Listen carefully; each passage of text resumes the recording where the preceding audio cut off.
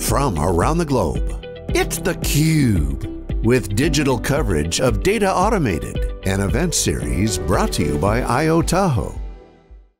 Okay, we're back with Adam Worthington, who's the CTO and co-founder of Ethos. Adam, good to see you. How are things across the pond? Good, thank you. I'm sure our weather's a little bit worse than yours is over the other side, but good. Hey, so let's set it up. Tell us about yourself, what your role is as CTO, and give us the lowdown on Ethos. Sure. So yeah, Adam Worthington, as you said, CTO and co-founder of Ethos. So we're a pretty young company ourselves. So we're in our sixth year, and we specialize in emerging disruptive technologies. So within the infrastructure, data center kind of cloud space, and my role is the technical lead. So it's kind of my job to be an expert in all of the technologies that we work with, which can be a bit of a challenge if you have a huge portfolio. One of the reasons we've got a deliberately focused one, and also kind of key to the technical validation and evaluation of new technologies and new vendors that we potentially have.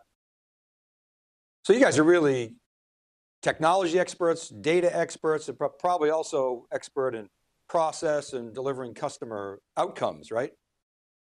That's a great word there, Dave. Outcomes. I mean, that's a lot of what I like to speak to customers about. But and sometimes that gets lost, particularly within highly technical fields. Like a virtualization guy or a network guy can very quickly start talking about the nuts and bolts of technology. And I'm a techie. I'm absolutely a nerd, like the best techies are. But fundamentally, we're putting in technology to meet business outcomes, meet business, to solve business problems, and to enable a better way of doing things fundamentally. And that's what we try to do. Love it. We love tech too, but really it's all about the customer. So let's talk about smart data. You know, when you throw out terms like this, it kind of can feel buzzwordy, but let's get into the meat on it. What does that mean to you? What are the critical aspects of so-called smart data? Cool. Well, it probably help to step back a little bit and set the scene a little bit more in terms of kind of where I came from. So, and the types of problems I saw out in the field. So I'm really an infrastructure or solution architect by trade. And what I kind of relatively organically, but over time, my personal framework and approach, I focused on three core design principles. So simplicity, flexibility, and efficiency. So whatever it was I was designing, and obviously they mean different things depending on what the technology area is that we're working with, but that's to be in pretty good stead. And what I realized, or we realized when we started Ethos, was that those principles could be used more broadly, in that the absolute best of the new breed of technologies and those that really disrupt significantly improve upon the status quo in one or more of those three areas, ideally all three, in terms of being more simple, more flexible, more efficient. And if we look at data and the challenges that organizations and enterprises, so organizations of a particular size, have around data and kind of smart data and the best way of doing things, maybe it's good to reflect on what the opposite end of the story is, kind of why data is often quite dumb. So traditional approaches, we have a kind of limited visibility into the data that we're actually storing and using within our infrastructure. As what we've kind of ended up with over time, through no fault of the organizations that actually have infrastructure like this, but there are kind of silos everywhere. So silos of expertise. So whether that's born out of specialized teams for virtualization, for networking, database admins, for example, and silos of infrastructure, which create data fragmentation, so copies of data in different areas of the infrastructure and copies of replication in that data set, or replication in terms of application environment. And so that's kind of what we tend to focus on, and what is becoming and resonating with more and more organizations. There's a survey that one of the vendors that we've worked with, actually our launch vendor, sort of 5.5 years ago, a vendor called Cohesive, who you've got on the panel later. They partnered with a company called Vanson Bourne to do a first of type kind of global market survey. 900 respondents, all different sectors, all different countries, so US, UK, Germany, a bunch of others. And what they found was pretty shocking. It was a cohesivity survey, so it's focused on secondary data, but the kind of lessons learned and the information taken out of that survey applies right across the gamut of infrastructure data organizations. And just some stats just to pull out. So from my notes, 85% of the organizations surveyed store their data in between 2 and 5 public clouds. 63% of organizations have between 4 and 15 copies of exactly the same data. Nearly 9 out of 10 of respondents believe their organization's secondary data is fragmented across the silos that I touched on and is or will become nearly impossible to manage over the long term. And 91%, so the vast majority of organizations' leadership, were concerned about the level of visibility their teams have into the data stored within their infrastructure. So they're the kind of areas that a smart approach to data will directly address. So reducing silos, so that comes from simplifying, so moving away from complexity of infrastructure, reducing the amount of copies of data that we have across the infrastructure, and reducing the amount of application environments that we need for different areas. So the smarter we get with data is, in my eyes anyway, the further we move away from those traditional legacy. Wow, there was a lot in that answer, but so I want to kind of summarize if I can. I mean, Sure. you started with simplicity, flexibility, efficiency. Of course, that's what customers want. And then I was going to ask you about, what challenges customers are facing, and I think you laid it out here. But I want to pick up on some of the data that you talked about. The public cloud creep. I mean, that adds complexity and diversity in skill requirements. The copies of data, it's so true. It's like data is just like fribbles, if you're a Star Trek fan, and they just expand and replicate. So that's an expense, and it adds complexity. Siloed data means you spend a lot of time trying to figure out, who's got the right data, what's the real truth. So a lot of manual processes involved, and then the visibility is obviously critical. So those are the problems, and of course you sort of talked about how you address those. But how does it work? I mean, in other words, what's involved in injecting smarts into your data lifecycle? Well, if we think about it, so in terms of the infrastructure, and as I say, there are very good reasons why customers are in the situation they have and then users are in the situation that they're in. Because of the limits of traditional approaches to infrastructure. So if you look at something as fundamental as storage, for example, and applications that utilize data, something as fundamental as backup and archive. Now, often what that typically requires is completely separate infrastructure to everything else. So, but when we're talking about the data set, so what would be perfect is if we could back up the data and use it for other things. And that's where a technology provider like Cohesity can come in, for example. So although their technology is incredibly simple, it's also incredibly powerful and allows simplification and consolidation of data. And then if you look at just getting insight out of that data, fundamentally traditional approaches to infrastructure, they're put in for a point purpose, put in for a point requirement. And so therefore, it wasn't really incumbent on them to expose any information out of the data that's stored within these traditional infrastructure solutions, which makes it really tricky to do anything else outside of the kind of point application environment.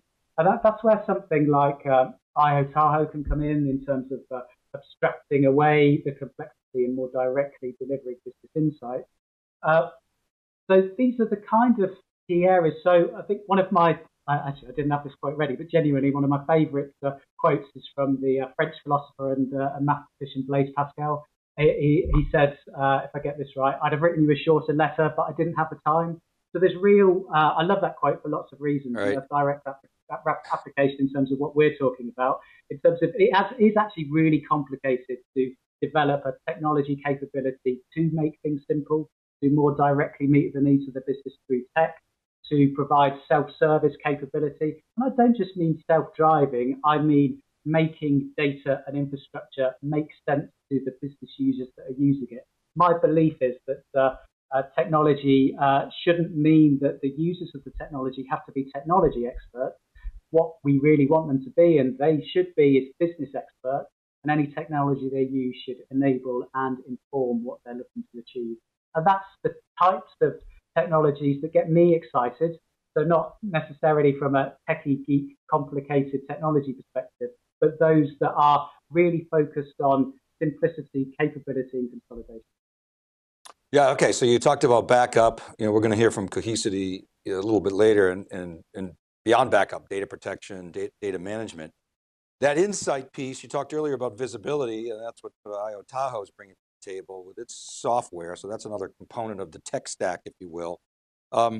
And then you talk about simplicity. We're going to hear from Pure Storage. They're all about simple storage. They call it the modern data experience, I think. So those are some of the aspects. And your job, correct me if I'm wrong, is to kind of put that all together in a solution, and then help the customer realize what we talked about earlier, that business outcome.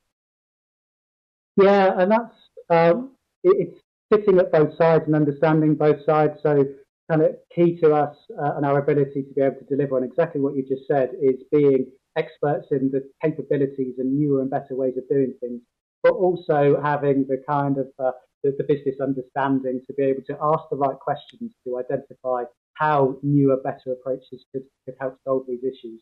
And yeah, you touched on 3 vendors that we work with that you have on the panel, 3 genuinely of, I think, of the most exciting and innovative technology providers there are out there, Cohesity, Pure Storage, and IoTahoe. But Pure's a great one. So yes, a lot of the way that they've made their way in the market is through simplicity and through reducing data redundancy, etc.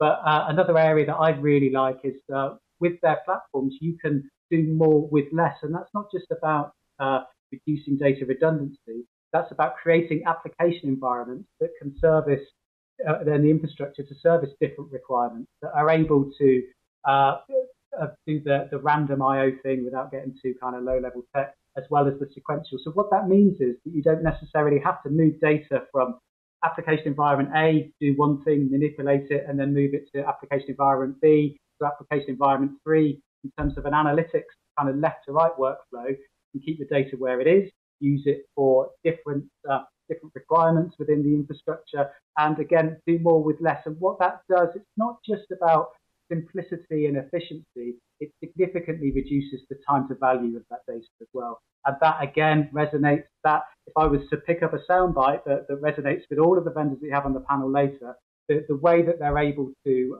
have better TCO, better ROI, and significantly reduce the time to value of data is something that they all have. But to answer your question, yeah, you're exactly right. So it's key to us to kind of understand customer requirements, position the right technology with the right vendors and help them achieve and do better than they are.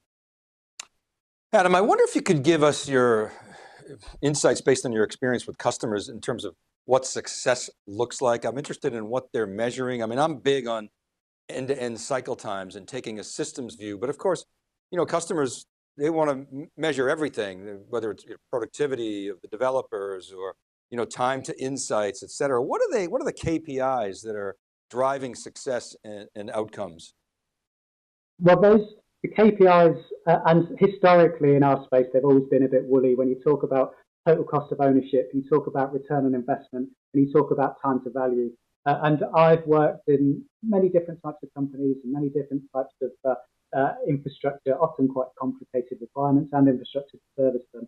And being able to put together anything particularly realistic that gets proven out once the solution gets put in around ROI and TCO is challenging. But now with these newer, better approaches that are simpler, more flexible and more efficient, enables you to really build a true story and replicate whatever you kind of promised around kind of ROI, TCO. And the key thing, as you say, from data, and I've said it a couple of times now, is time to value. So what we help in terms of the scoping and in terms of the understanding what the requirements are, we specifically call out business outcomes, what organizations are looking to achieve, and then tack on those metrics to those outcomes. But what that does is a few different things, but it provides a certain success criteria, whether that's success criteria within a proof of concept or success criteria of an overall solution that you put in, and being able to speak that language and, as I said before, more directly meet the needs of the business through tech in a kind of crystallized, defined way is we're only realistically able to do that now with the types of technologies that we're working with. Historically, it's been borderline. Yeah, so when you think about the business case, the ROI, a benefit over cost of benefit, and obviously lower TCO, you lower the denominator, you're going to increase the output and the value.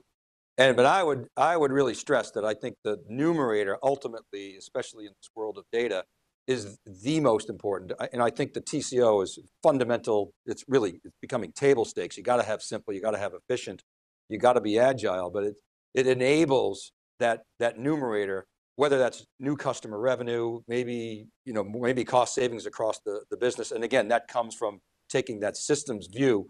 Do you have examples that you can share with us, even if they're anonymized, of customers that you've worked with that are maybe a little further down on the journey, or maybe not, and things that you can share with us that are kind of proof points here?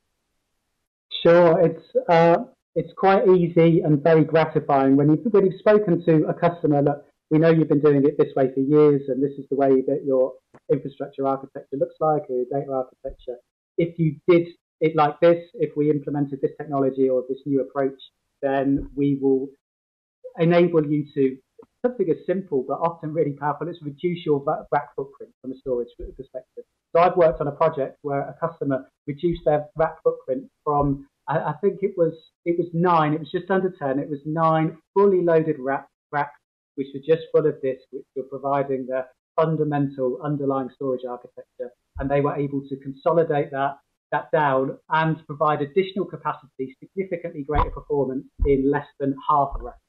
Or looking at you mentioned data protection earlier. So another organization, this is a project which is just kind of nearing completion at the moment, huge organization, they had literally petabytes of data that was servicing their backup and archive. And what they had is not just this reams of data, they had, I think I'm right in saying, 5 different backup applications that they had dependent on the what area of infrastructure they were backing up. So whether it was virtualization, that was different to, they were backing up DB2s, different, they were backing up another database environment, they were using something else in the cloud. So a consolidated approach that we recommended and worked with them on, they were able to significantly reduce complexity and reduce the amount of time that it took them, what they were able to achieve. And this was, again, one of the key requirements they had. They'd gone above the threshold of being able to back up all of their infrastructure. When they tried to do a DR test to spin everything back up in a secondary data center, they weren't able to achieve it within the timescales that the disaster recovery and business continuity plan dictated.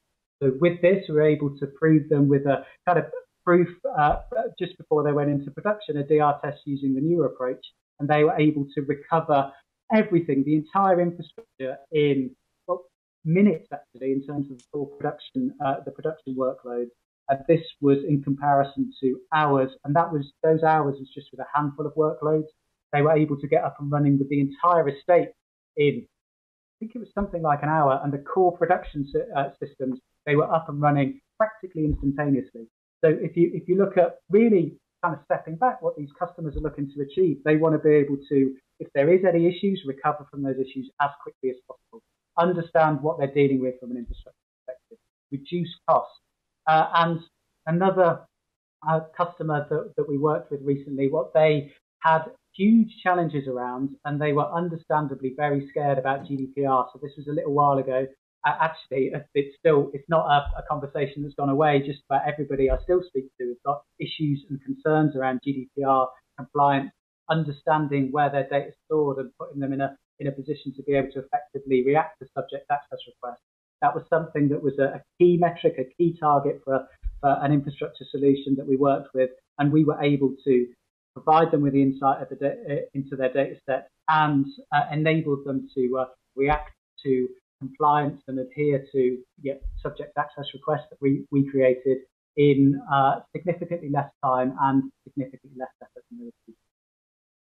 Awesome, thank you for that. And I want to pick up on it a little bit. So the first example is, you get your infrastructure in order, you bust down those silos. And what when I talk to customers, and I've talked to a number in banks, insurance companies, other financial services, manufacturers, when they're able to sort of streamline that data lifecycle and bring in automation and intelligence, if you will, what they tell me is now they're able to obviously compress the time to value, but also they're loading up on way more initiatives and projects that they can deliver for the business. And you talked before about the line of business having self-serve. The businesses feel like they actually are really invested in the data, that it's their data, that it's not confusing and a lot of finger pointing. So that's huge. And I think that your other example is right on as well of really clear business value that organizations are seeing. So thanks for those. Now is the time really to get these houses in order, if you will, because it really drives competitive advantage, especially take your second example in this isolation economy, being able to respond to things like privacy are just increasingly critical. Adam, give us the final thoughts, bring us home in this segment. Well, the final thoughts, and something we didn't particularly touch on, but I think is kind of slightly hidden and isn't spoken about as much as I think it could be, is that traditional approaches to infrastructure, we've already touched on they can be complicated and there's lack of efficiency. It impacts a user's ability to be agile. But what you find with traditional approaches, and you've already touched on some of the kind of benefits of newer approaches there, is that they're often very prescriptive. They're designed for a particular purpose. The infrastructure environment, the way that it's served up to the users in a kind of a packaged kind of way, means that they need to use it in whatever way has been dictated. So that kind of self-service aspect comes in from a flexibility standpoint. So these platforms and this platform approach, which is the right way to address technology in my eyes, enables the infrastructure to be used flexibly. So the business users and the data users, what you find is if you put in this capability into their hands, they start innovating in the way that they use that data and the way that they bring benefit to business. And if a platform is too prescriptive, then they aren't able to do that. So what you're doing with these newer approaches is, all of the metrics that we've touched on, it's fantastic from a cost standpoint, from an agility standpoint. But what it means is that the innovators in the business, the ones that really understand what they're looking to achieve, they now have the tools to innovate with that business. And I think, and I've started to see that with projects that we've completed, if you do it in the right way, if you articulate the capability and you empower the business users in the right way, then they're in a significantly better position, these businesses, to take advantage of this and really kind of match and significantly beat off from their competition in whatever space it is. Super, Adam. I mean, really exciting space. I mean, we spent the last 10 years gathering all this data, trying to slog through it and figure it out. And now with the tools that we have and the automation capabilities, it really is a new era of innovation and insight. So Adam Worthington, thanks so much for coming in theCUBE and participating in this program. No, exciting times, and thank you very much to Dave for inviting me, and it's been a pleasure. All right, stay safe and thank you, everybody. This is Dave Vellante for theCUBE.